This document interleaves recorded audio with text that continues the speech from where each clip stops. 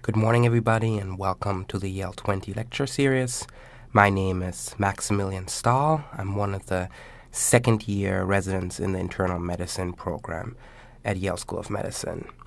This lecture is going to be about leukemia, and it originated in collaboration with one of our fantastic hematologists, Dr. Alfred Lee. What this lecture should accomplish is making yourself a little bit more comfortable with the topic of leukemia. I remember when I was a medical student, leukemia was always a black box for me, a very complicated topic. And I had no clue how hematologists made the diagnosis and how they treated patients. All the strange cytogenetics, genetic mutations, more confused me than actually helping me managing a patient. And the goal of this talk is to kind of shed light on that a little bit and give you a general approach to leukemia. Let's start with a refresher. Okay, so leukemia is cancer of the white blood cells.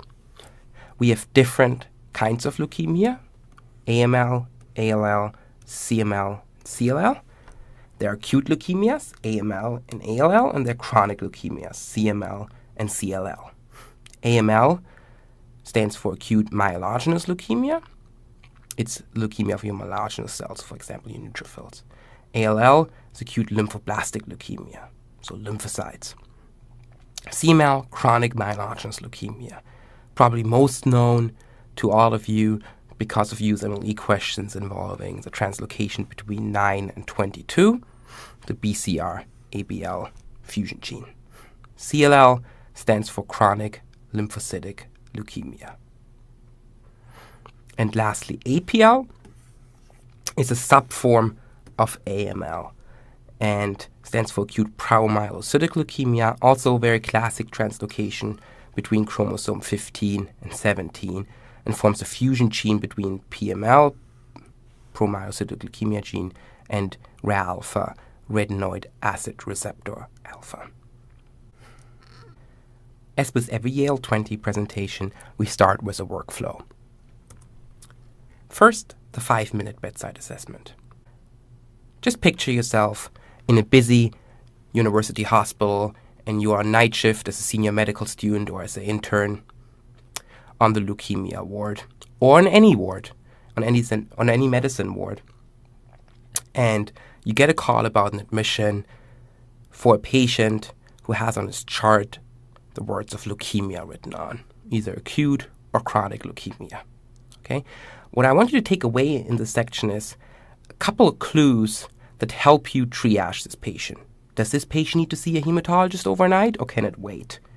Is this admission mainly for the leukemia, or is it for other unrelated issues in a leukemic patient? The section is followed by diagnosis and differential. The goal of this section is to give you, first, an overall diagnostic approach to leukemia. And we want to teach you how to approach leukemia in a general sense. Certain diagnostic techniques are common to all different subtypes of leukemia, and we will illustrate them in this section. Also, we're going to talk about some specific diagnostic techniques. In particular, some cool newer techniques like flow cytometry and gene sequencing. Diagnosis and differential is followed by the treatment section. As with diagnosis and differential, where we talked about overall diagnostic approach, we're going to talk about the overall treatment approach to leukemia. We understand there are many different subtypes of leukemia, and the treatment obviously very much depends on the specific subtype of leukemia. But there are certain approaches to treatment that are common to all different kinds of leukemia. And then we're going to talk a little bit about specific treatment for each different kind of leukemia.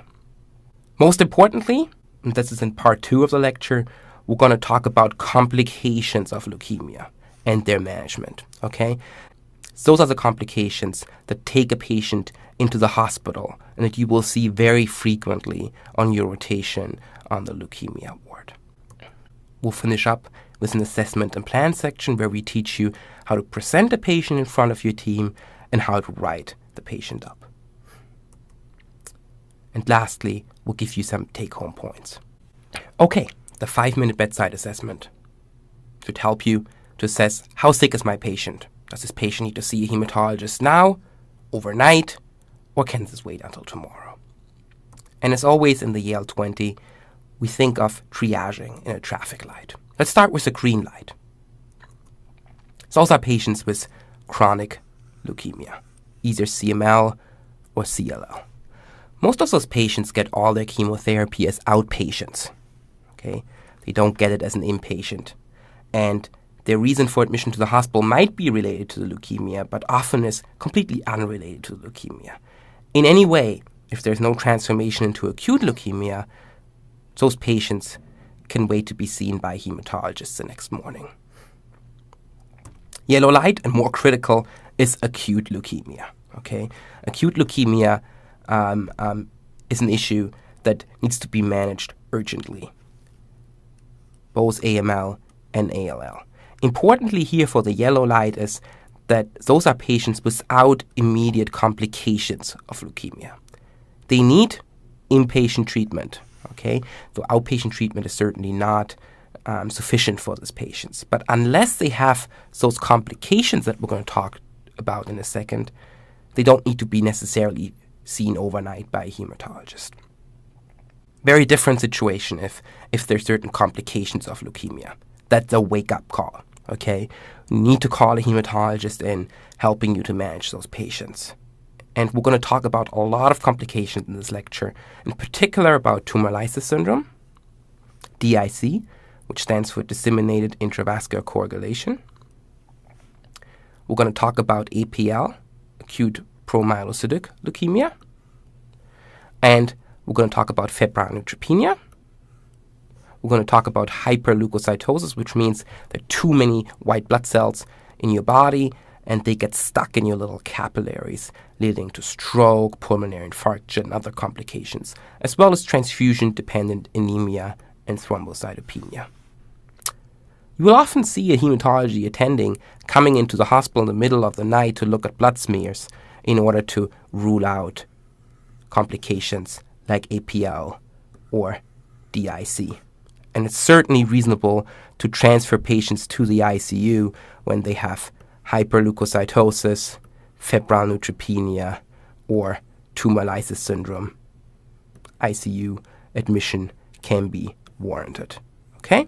So keep that in mind if you see a leukemic patient, that you first check out is this chronic leukemia or acute leukemia, and if it is acute leukemia, does it have complications or no complications?